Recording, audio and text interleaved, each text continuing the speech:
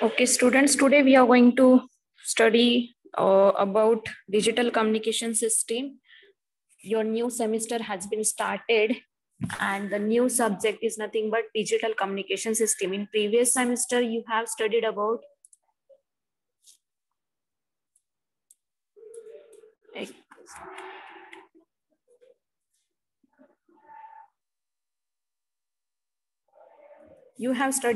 principle of electronic communication. The advanced version of this PEC or the analog communication is nothing but digital communication system. In that, you will have different schemes like, just wait a moment.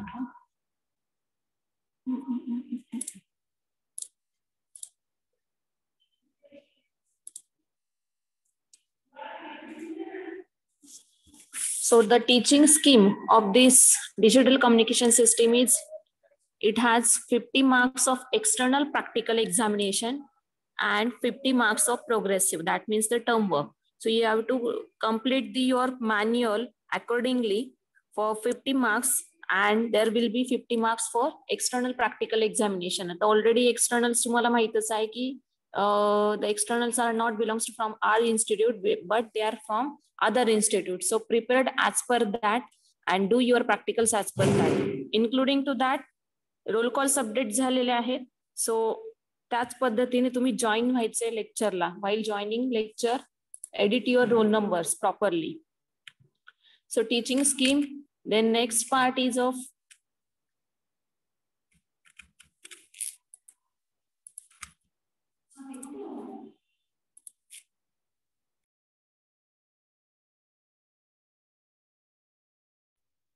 these are some course outcomes. Course outcomes means from each unit what you are going to study. So very first unit is nothing but introduction to digital communication system. In that you are going to study about different types of the basic building block diagram of digital communication system. And then with respect to that, you are going to study about different technologies which can be involved while processing this digital communication method. Means how you convey the message in digital format, how the communication is takes place. All these data is studied with the help of this unit 1. In that you're going to, including to that, you're going to study about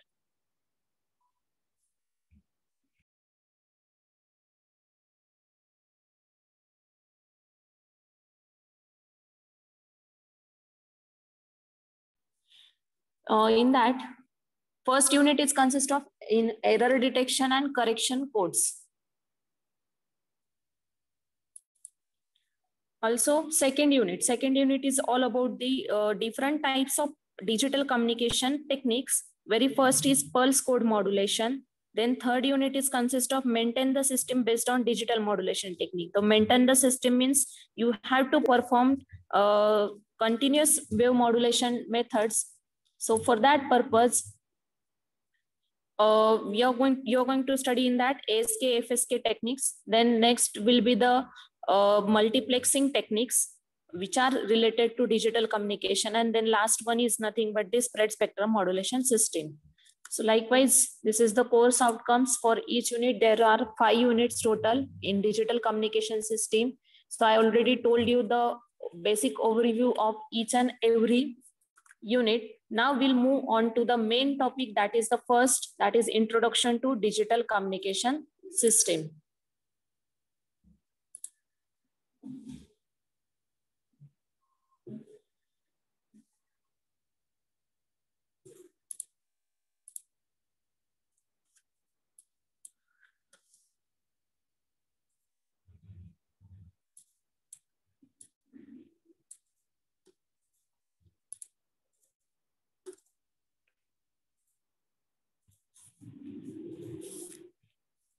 So basically, in digital communication, what you need to perform, that is whatever the data is transmitted, this data is transmitted in terms of pulse or in terms of digital bit stream. So that means whatever the incoming data, now I'm speaking to you, that my voice is in analog form, but it is when you it is converted, or when it is transmitted, it is first converted into analog to digital format. Okay. analog to digital format. So how it is converted? With the help of digital communication system.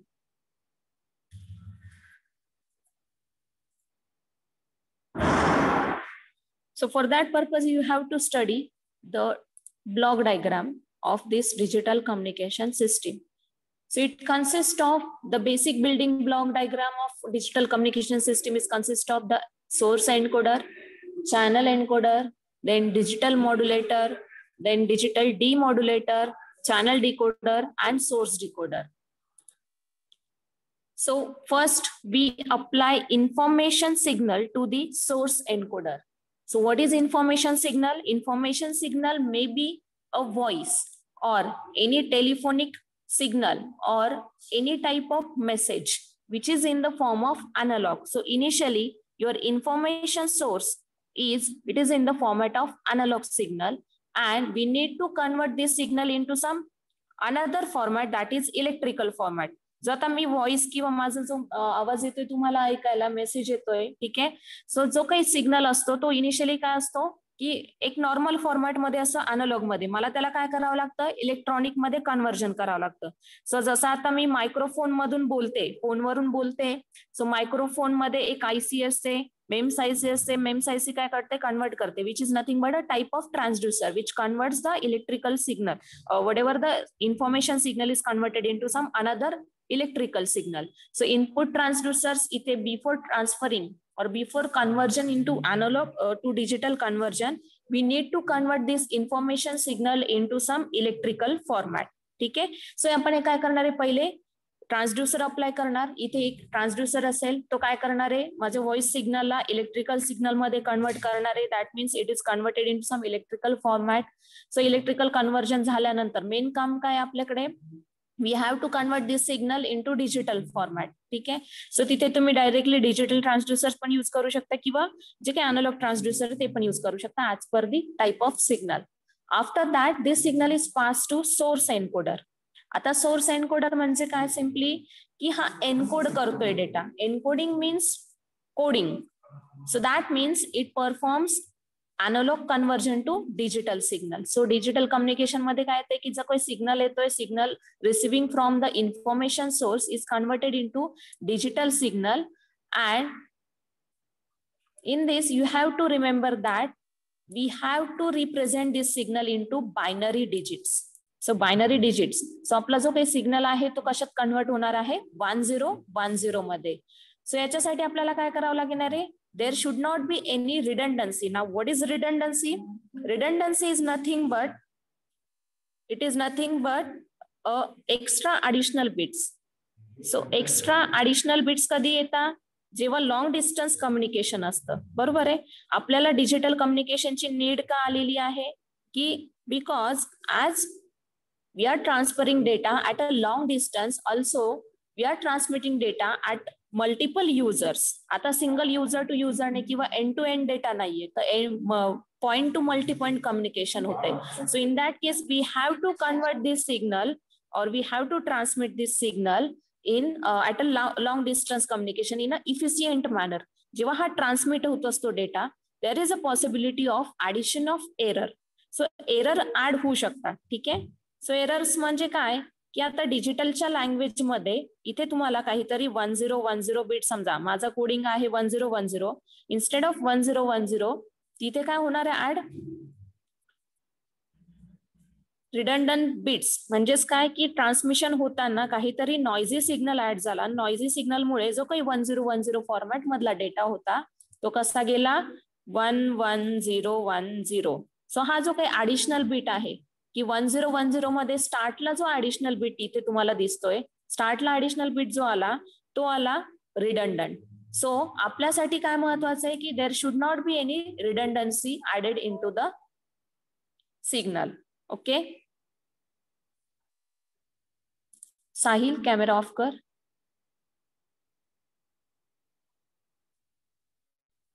ठीक आहे. So redundant नकोय, आपला काय असला पाहिजे signal, original signal वेल quality manner मध्ये. म्हणजे जे काही मी कन्व्हर्जन फॉर्म केलं होतं की अॅनालॉग टू डिजिटल, त्याच्यामध्ये जो काही माझा समजा बिट स्ट्रीम होता 1010 तो ऍज इट इज डेव्हलप झाला पाहिजे. No extra bit should not be added.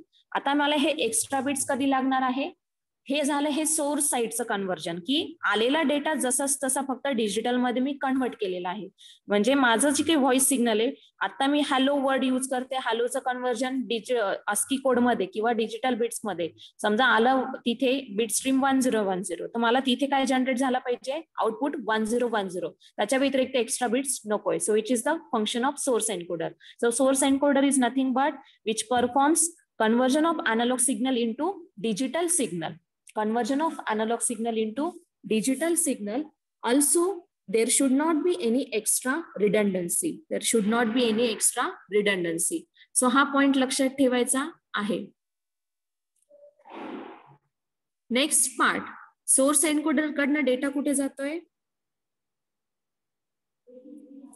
Source encoder कडनं डेटा पुढे जातोय channel एन्कोडरला. Now channel is nothing but it is the media और द मोड ऑफ ट्रान्समिशन किंवा पाथ. आपण काय करतोय, ह्या डिजिटल बिटला एक पाथ प्रोव्हाइड करतोय through which we can transmit the data. So upper section हा तुमचा ट्रान्समिटरचा इथे दिसतोय, लोअर सेक्शन जो आहे तो रिसिव्हरचा आहे. अप्पर सेक्शनला जेव्हा तुम्ही कन्व्हर्जन करता डिजिटल फॉर्मॅटमध्ये, you have to transmit this signal over with some media. So it is nothing but the channel encoder. So the information sequence is passed through channel encoder, and the purpose of it to introduce the signal in controlled manner with some redundancy in the binary information. आता इथे redundancy का आहे, because आपण काय करतोय, data long डिस्टन्सला transmit करतोय, आणि long डिस्टन्सला transmit करताना we need to maintain the security. Security maintain करायची आहे की माझा डेटा कोणीही हॅक करायला नको, इन बिटवीन कोणी पण तो इंटरफेअर करायला नको. To avoid that I am going to transmit the signal that it seems like a नॉइझी signal. तो नॉइझी सिग्नल तिसऱ्या थर्ड पार्टीला ऑब्झर्व व्हावा, त्यासाठी मी काय करणार आहे, I am going to add some extra redundant bits before transmitting the signal. So before transmission I need to add some extra redundancy bit so that that information is transmitted in a secured manner. Okay, so the function of channel encoder is it transmit the data in a controlled manner, including to that it adds some redundancy or it adds some extra parity bits. Okay, redundancy means to addition of extra bits into the signal. So याच्याने काय होणार आहे, security, secure data transmission possible होतं. So for example, if you consider K bits of information sequence, म्हणजे मी जसं मगाशी सांगितलं की मी 1010 हा काय झालाय 4 बिटचा डेटा आहे, तुम्हाला काय करायचंय, ट्रान्समिट करायचंय. सो त्याच्यासाठी मी त्याला कन्वर्ट कशात करणार आहे, N bit sequence of code word. आता एन बिट सिक्वेन्स मध्ये कसं कन्वर्जन करणार आहे, bye adding some extra रिडंडन्सी bit. So extra रिडंडन्सी bit म्हणजेच काय, that can be measured with the help of by taking the ratio N upon K. So N upon के चा ratio घेऊन आणि reciprocal किंवा रिसिव्हिंग एंडला त्याचा रेसिप्रोकल घेणार के अपॉन एन. ठीक आहे, सो एन अपॉन के चा रेशो मेंटेन करून जे काही नंबर ऑफ मला बिट्स ऍड करायचे ते मी ऍड करणार के मध्ये, आणि तो डेटा काय जाणार, सेंड होणार. सो त्याला आपण म्हणतो code word. So transmission of sequence of bit is called as code word. So code word is there may be a length of bit sequence that is transmitted at a long distance. So channel encoding झालेला आहे. After channel encoding, what you observe, there is a block that is the digital modulator. ठीक आहे, so आता digital modulator मध्ये काय असणार आहे, modulation. Modulation म्हणजे काय रे, येस एनीवन,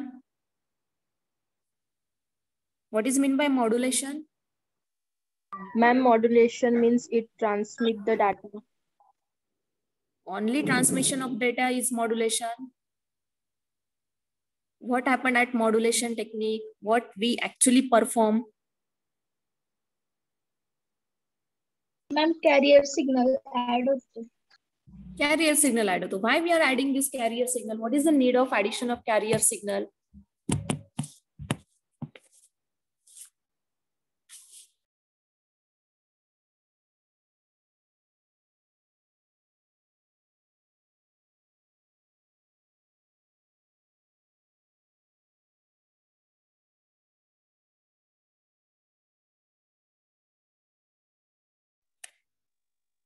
कॅरियर का ऍड करतो आपण, सांगा बरं.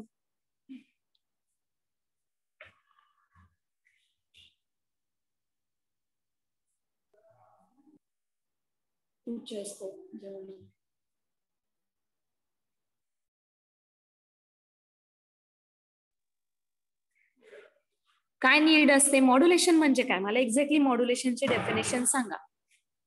सिम्पल लँग्वेज मध्ये, तुमच्या लँग्वेज मध्ये सांगा. जर मॉड्युलेशन कळालं तर सिम्पल आहे, पुढचे सगळे टेक्निक समजतील. Basic idea of modulation and डिमॉड्युलेशन should be clear to you.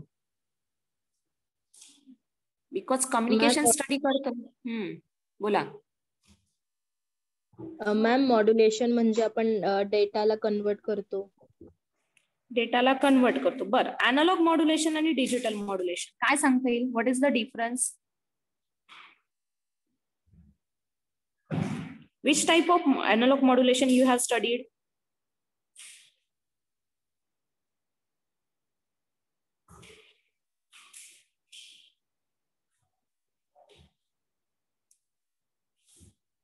So simply the basic idea about modulation is nothing but mixing of two signals. Why we mix these two signals? Because we need to boost the signal, because you are transferring the signal at a long distance. While transferring this signal at long distance, you have to maintain the quality of signal, including to that, as you know, when you transmit the signal, there is a possibility of addition of noise in between or addition of any interference. So to recover the signal in original format, we have to boost it. And for boosting purpose, or to improve its quality, or to increase the strength of any signal, we have to perform modulation. लक्षात आलं? Why we perform modulation? कळालं का? Yes. Okay. So modulation is nothing but mixing of two signals. आता हे mixing कसं असतं की मला माझा इनपुट सिग्नल सेंड करायचा आहे. मी आता ज्या इंटेन्सिटीने बोलते त्याच इंटेन्सिटीने तुम्हाला ऐकायला येते. जर माझा आवाज मी लो केला तर तुम्हाला पण ऐकताना काय येणार आहे? लो येणार आहे. म्हणजेच काय होतंय की इथे प्रॉपर मॉड्युलेशन परफॉर्म होते. आता हे मॉड्युलेशन कसं परफॉर्म होणार आहे? सिम्पली माझा जो इनपुट सिग्नल आहे त्या इनपुट सिग्नल सोबत एक कॅरियर सिग्नल ऍड होणार. ही कॅरियर सिग्नल कशी असणार आहे की ती त्या माझ्या इनपुट सिग्नलला बूस्ट करणार आहे, मॅक्झिमाइज करणार आहे in terms of amplitude, in terms of frequency, in terms of phase. हे तुम्ही प्रिव्हियस सेमिस्टरला स्टडी केलं असेल की अँप्लिट्यूड मॉड्युलेशन म्हणजे काय होत होतं की अँप्लिट्यूड इन्क्रीज व्हायचा. फ्रिक्वेन्सी मॉड्युलेशन मध्ये काय व्हायचं? फ्रिक्वेन्सी चेंज व्हायची. फेज मॉड्युलेशन मध्ये फेज चेंज होता. So it is simply nothing but you are going to modify the signal, or you are going to boost the signal. So which is the operation performed in digital modulator 2. So now in digital modulator, whatever the digital data is coming from channel encoder, it is then modulated. So modulated means what? Converted into some bits of sequence. Okay. So याच्यामध्ये काय होणार आहे की binary sequence is passed to the digital modulator, which is in turn convert into the sequence. एक sequence आहे म्हणजेच काय की बुस्टेड सिग्नल आहे तो काय करणार आहे? It is into the electrical signal. ह्या इलेक्ट्रिकल मध्ये काय केलेलं आहे की as the next is channel is, me already सांगितलं हा काय आहे? एक पाथ आहे किंवा मीडिया आहे. हा पाथ तुमचा काही असू शकतो, एकतर वायरलेस असू शकतो किंवा वायर्ड असू शकतो. जेव्हा वायर्ड मीडिया असेल तर त्यावेळेस तुम्हाला त्याला कन्वर्ट करावं लागेल इलेक्ट्रिकल सिग्नल मध्ये, आणि जेव्हा वायरलेस असेल त्यावेळेस तुम्ही कशात ठेवणार आहे? तो सिक्वेन्स मध्ये, म्हणजे बायनरी सिक्वेन्स मध्ये ठेवणार आहे. 1010च्या फॉर्मॅट मध्येच असणार आहे. सो इथे सिम्पली काय की for example if we represent 1 by sine x, then 0 will be represented by cos x. So इथे काय दिसतंय की साइन एक्स 1 आहे आणि कॉस एक्स 0 आहे. म्हणजेच इथे काय झालंय की फेज चेंज झालेला आहे. सो या मॅनरने तुम्ही काय करताय? इलेक्ट्रिकल कन्व्हर्जन परफॉर्म करताय. जर तुमचा पुढचा जो काही मीडिया आहे किंवा चॅनल आहे तो फिजिकल मीडियम मध्ये असेल तर. द फिजिकल म्हणजे काय? वायर्ड और वायरलेस मीडिया. वायरलेस मीडिया मध्ये तुम्ही काय करताय? Signal directly radio signals to, आपल्या मोबाईलला एक छोटा अँटेना असतो इंटरनली, आणि सिग्नल काय होतो? इलेक्ट्रोमॅग्नेटिक वेव्ह रेडिएशन मध्ये कन्वर्ट होतो आणि तो ट्रान्समिट होतो आणि तो टॉवर्स कडे रिसिव्ह होऊन परत तुमच्याकडे येतो. सो ही जी प्रोसेस असते याच्यामध्ये काय झालं की रेडिओ सिग्नलचा यूज केलाय. म्हणजे radio signals R nothing but like a wireless communication. But including to that एक लक्षात ठेवायचं, जेव्हा मी मायक्रोफोन मधून बोलत असते ना तर इंटरनली माझा हा सिग्नल माझ्या जो काही तुम्हाला ट्रान्समिट करायचा आहे तर मोबाईलमध्ये जो अँटेना आहे या अँटेनापर्यंत पाठवण्यासाठी मला काहीतरी वायर्ड मीडिया यूज करावा लागतोय. बरोबर आहे? तरच तो अँटेना काय करतोय? सिग्नल सेंड करू शकतोय. सो हे करण्यासाठी त्यासाठी मला काय करावं लागते? I have to use some wired media to. So we can say that the communication is not completely part of digital, but it also not completely part of analogue. It is a combination of both, that is analog and digital communication. So there is a necessity of transmitting the signal in terms of wired method और in terms of wireless method. म्हणून आपल्याला काय करायचंय, वेळोवेळी conversion करायचं आहे, कधी electrical signal मध्ये किंवा बायनरी सिक्वेन्स मध्ये. त्यासाठी आपण काय करतोय, वी आर युझिंग मॉड्युलेटर्स. सो मॉड्युलेटर्स कडनं डेटा आला की तो चॅनल थ्रू कुठे जातोय, रिसिव्हिंग एंडला जातोय. सो रिसिव्हिंग एंड म्हणजे तुमचा हा रिसिव्हर. सो इथे काय झालंय, इथे काय होऊ शकतं, सिग्नल मध्ये नॉइज ऍड होऊ शकतो, मी ऑलरेडी सांगितलं. सो सिग्नल मध्ये जरी नॉइज ऍड झाला तरी डिजिटल डीमॉड्युलेटरमुळे काय होतंय, digital डीमॉड्युलेटर will remove the mixing और modulated signal including to that नॉइझी signal पण तो काय करणार आहे, फिल्टर आउट करणार आहे. तर फिल्ट्रेशनसाठी मॉड्युलेशन मध्ये एक बँड पास फिल्टर आपण यूज केलेला असतो. Band pass filter is nothing but the filter which only passes the band of frequency. So band of frequencies तो काय करणार आहे, पास करणार आहे. म्हणजे आता माझी जर सिग्नलची इनपुट सिग्नल जो होता, इनपुट सिग्नलची फ्रिक्वेन्सी होती 20 हर्ट्स टू 20 किलो हर्ट्स. हा काय झाला माझा बँड ऑफ फ्रिक्वेन्सी. तीच मला काय झाली पाहिजे, रिसिव्हिंग एंडला रिसिव्ह झाली पाहिजे. ओके. सो त्याच्यासाठी तुम्हाला काय करायचंय, सिम्पली की टाइम आउट झालं की तुम्ही परत रिजॉईन करा. हा डिजिटल मॉड्युलेशन कडनं डीमॉड्युलेटरला जेव्हा सिग्नल होतो तो काय करणार आहे की ओरिजिनल सिग्नल रिसिव्ह करणार, बाकीचे सिग्नल काय करणार, फिल्टर आउट करणार. तर तिथे काय असेल, एक फिल्टर यूज करतो. सो रिसिव्ड सिग्नल जो आहे, ओरिजिनल सिग्नल, हा परत कुठे पास होते, टू दी चॅनल डिकोडर. आता चॅनल डिकोडर परफॉर्म्स द वायस वर्सा function of channel encoder. Channel एन्कोडरला काय केलं होतं आपण, एक्स्ट्रा रिडंडन्सी बीट ऍड केले होते.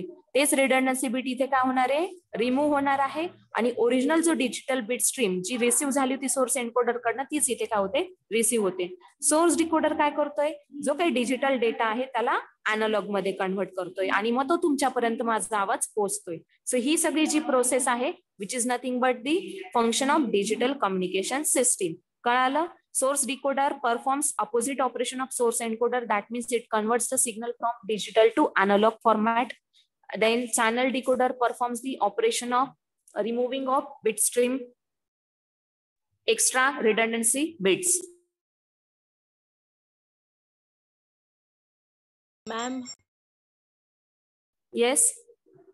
एकदा चॅनल डिकोडरचं सांगतात का? हा, चॅनल डिकोडर म्हणजे काय की जे एन्कोडिंगला आपण काय केलं होतं की जेव्हा सोर्स कडनं डेटा जनरेट होतोय, म्हणजे डिजिटल मध्ये माझा इनपुट सिग्नल जो होता तो अॅनालॉग होता, अॅनालॉगचं मी डिजिटल मध्ये कन्व्हर्जन केलं. डिजिटल मध्ये कन्व्हर्जन करताना मला हा डेटा काय करायचा आहे, लॉंग डिस्टन्सला ट्रान्समिट करायचा आहे. म्हणजे माझे सिग्नल मध्ये काय झालं पाहिजे की तो सिक्युअर डेटा ट्रान्समिशन झालं पाहिजे. मग सिक्युरिटीसाठी मी काय केलं की एक्स्ट्रा बिट्स ऍड केले, जेणेकरून इथे जरी थर्ड पार्टी प्रेझेंट असेल ह्या पोझिशनला, तरी त्या थर्ड पार्टीला तो दिसताना काय दिसेल, ॲज अ नॉइझी सिग्नल दिसेल. म्हणून इथे मी काय केलं की एक्स्ट्रा बिट्स ऍड केले. आता जे मी एक्स्ट्रा बिट्स इथे ऍड केले होते ते मला काय करायचे, रिमूव्ह करायचे. का रिमूव्ह करायचे, कारण मला ओरिजिनल सिग्नल ऐकायचा आहे. म्हणजे माझा जो काय आता तुम्हाला व्हॉइस ऐकायला येतोय, तुम्ही झाले रिसिव्हर, मी झाली ट्रान्समीटर, माझा व्हॉइस तुमच्यापर्यंत पोहोचतोय, तो वेल क्वालिटी मॅनर मध्ये पोहोचतोय. जर इथून मी एक्स्ट्रा बिट्स रिमूव्ह नसते केले तर काय झाला असता की माझा आवाज तुम्हाला नॉइझी सिग्नल म्हणून ऐकायला आला असता, किंवा मध्ये मध्ये कट झाला असता, ब्लॉक झाला असता, काही एक्स्ट्रा व्हॉइस किंवा काय म्हणतात त्याला एक्स्ट्रा सिग्नल्स पण तुम्हाला तिथे ट्यून ऐकायला आले असतात. तर ते होऊ नये म्हणून मी काय केलं की जे काही एक्स्ट्रा बिट्स होते ऍड केलेले at encoder side, that gate eliminated और रिमूव्ड ऑन डिकोडर साइड. ठीक आहे. सो ते एक्स्ट्रा बिट्स काय केले, रिमूव्ह केले. That means it performs decoding operation. Whatever the extra redundancy bit added on encoder side are removed on decoder side and the original signal is transmitted to source decoder, original digital signal. ठीक आहे. मग source डिकोडरला काय होणार आहे की इथे जो काही डिजिटल सिग्नल आहे त्याला मी कशात कन्वर्ट केलं, अॅनालॉग मध्ये. समजलं? Yes ma'am. Okay. So statement मध्ये बघू शकता, digital demodulated process the channel corrected transmitted waveform and reduces the waveform to the sequence of number of represents estimate the transmitted data symbols. म्हणजेच काय की जो काही तुम्हाला करप्टेड म्हणजे ट्रान्समिशनला तुम्हाला काय मिळत होतं, इथे नॉइझी सिग्नल ऍड झालेला होता, म्हणजे तो इथे त्याच्यासाठी काय राहणार आहे, नॉइझी सिग्नल राहणार आहे. तो नॉइझी सिग्नलला तो काय करतोय, फॉर्मॅट करतोय आणि कन्वर्ट करतोय सिक्वेन्स मध्ये आणि रिप्रेझेंट करतोय. ठीक आहे. सो हे सिम्बॉल्स मध्ये म्हणजेच काय, कोडवर्ड मध्ये कन्व्हर्जन झालं. जी काही कोडवर्ड आली ती कोडवर्ड काय किंवा सिक्वेन्स ऑफ नंबर आहे तो काय केला, attempt to reconstruct the original information sequence. आता हा रिकन्स्ट्रक्ट कसा करतोय, रिडंडन्सी जी काय होती ती काय केली झाले, रिमूव्ह केली जाणार आहे इन चॅनल डिकोडर. ठीक आहे. सो चॅनल डिकोडर कडनं कुठे जातोय, सोर्स इनपुट डिकोडरला जातोय. इथे काय होतंय, at the end if analog signal is desired then the source decoder tries to decode the sequence of from the knowledge of encoding algorithm. आता हे अल्गोरिदम वगैरे हे सगळे तुम्हाला पुढच्या नेक्स्ट लेक्चरला होणारच आहेत. तुम्ही ते वेगळे वेगळे टेक्निक स्टडी करणारच आहात सोर्स डिकोडिंग एनकोडिंगचे. सो त्याच्यामध्ये स्टडी होईल. सो सिंपल लँग्वेज मध्ये लक्षात ठेवायचं, एवढी हेवी लँग्वेज जाऊ द्यायची नाही. Channel decoder performs opposite operation of channel encoder where all the redundancy bit which are added at encoding section are completely removed and the original digital signal is transmitted to a source decoder. At source decoder, the conversion of digital signal into analog takes place. एवढंच simple language मध्ये तुम्हाला answer द्यायचं आहे. जे block दिसतायत जसे दिसतायत त्याचा परत एकदा मी रिवाइज करते. First was information input signal. Information input signal is nothing but it is a analogue signal और it may be a bit stream. काही असू शकता, इट इज नॉट द केस. ठीक आहे. So information input signal may be your telephonic data, telegraphic data, any message signal or any voice signal that is first transmitted in terms of electrical format with the help of transducer. Then it is applied to the source encoder where encoding of signal takes place. That means analog to digital conversion takes place. Whatever the digital data received from the source encoder, it is then applied to channel encoder. At channel encoder, extra addition of redundancy bits takes place to transmit the data in secure format. To transmit the data in secure format, here we add some extra redundancy bits into the signal. So it is consist of a code word or the length of sequence. That length of sequence is then transmitted to digital modulator where modulation takes place and takes place in terms of digital format. Whatever the digitally modulated signal is then transmitted to channel. The channel may be your wired or wireless media. Hence, the data transmission takes place. While transmitting this signal from transmitter to receiver, there is a possibility of addition of noise. So on receiving end, digital demodulator will receive the signal in maybe a corrupted signal is received by the digital modulator. That digital demodulator performs the demodulation and convert the original signal and removes the noisy signal or filter out the signal with the help of band pass filter. So band pass filter हा दोन्ही साइडला use केला जातो, on modulation side on also on डिमॉड्युलेशन side. लक्षात ठेवायचं, band pass filter दोन्हीकडे use केलेला असतो. जो काही तुम्हाला पुढे स्टडी करायला राहिलंच, प्रत्येक जो सिग्नल असतो तो आपण काय करतो, एक फ्रिक्वेन्सी रेंजला त्याला अलोकेशन देत असतो किंवा मॉड्युलेट करत असतो. सो ती जी काही फ्रिक्वेन्सी रेंज असते ती जी परफॉर्म केली जाते. So डिमॉड्युलेशन performs the डिमॉड्युलेशन, demodulator performs the demodulation and also it removes any noisy signal. जो काही नॉइज असेल रिसिव्ड सिग्नल मध्ये तो काय करणार आहे, तो फिल्टर आउट करणार आहे. Whatever the filtered and converted demodulated signal is passed to channel decoder. Channel decoder ला काय परफॉर्म होत आहे, simply what as we added the parity bit on encoding section, that all parity bits are removed at channel decoding section, and with removal of channel decoding redundancy bit, the original digital signal is transmitted to source decoder and source decoder perform digital to analog conversion. So block to block असं तुम्हाला लक्षात ठेवायचं आहे. खूप heavy content explain करायचं नाहीये, सोप्या language मध्ये तुमच्या भाषेमध्ये तुम्हाला सांगायचं आहे. इथे मी पीडीएफ मध्ये दोन्ही सेंटेन्स मेन्शन केलेले. हे रेड मार्क मध्ये हा पण एक सेकंड ऑप्शन आहे की तुम्हाला हे इझी जाते किंवा हे इझी जाते, कोणतेही तुम्ही लर्न करू शकता, किंवा अजून मी तुम्हाला ओरली जे सांगितले ते पॉइंट्स पण तुम्ही लक्षात ठेवू शकता. Next part is advantages of digital communication system. So advantages मध्ये काय येणार आहे, as it is digitally transmitted, hence it becomes very easy to transmit the signal at long distance. So easy way of transmission of signal. Then connection of more calls. मी सांगितलं की आपण point two point नाही करत आहे, point two multi point communication करतोय. म्हणजे at a time आता तुम्ही सायमल्टेनियसली इथे किती स्टुडंट्स कनेक्टेड आहे, total 39 students connected. That means 39 स्टुडंट्सला हा माझा सिग्नल काय होतोय, ब्रॉडकास्ट होतोय. So broadcasting can be possible or point to multi-point communication can be possible. Source encoding and channel encoding used to detect the errors. Errors काय होत आहे, आपण easily detect करतोय आणि वेल सिक्युरिटी मॅनर मध्ये डेटा काय करतो, आपण ट्रान्समिट करतोय. So security is the major advantage of digital communication as compared to analogue communication. Okay. Also you can use repeaters between the source and destination. Repeaters are nothing but a type of amplifiers or the boosters which used to boost the signal. Long distance आहे, प्रत्येक काहीतरी 100 मीटरच्या डिस्टन्सला किंवा 50 मीटरच्या डिस्टन्सला repeaters place केलेले असतात आणि ते रिपीटर्स काय करतात, परफॉर्म करतात अम्प्लिफिकेशन ऑफ सिग्नल और बुस्टिंग ऑफ सिग्नल परफॉर्म करतात, so that to get the to maintain the original quality of signal without distortion. Then it is used to transmit the signal. Analog signal is digitally allows for greater signal processing. म्हणजे analog जो signal आहे तो तुम्ही digitally transmit करू शकताय with a great processing capability. Large distance already सांगितलेले आहे. The message can be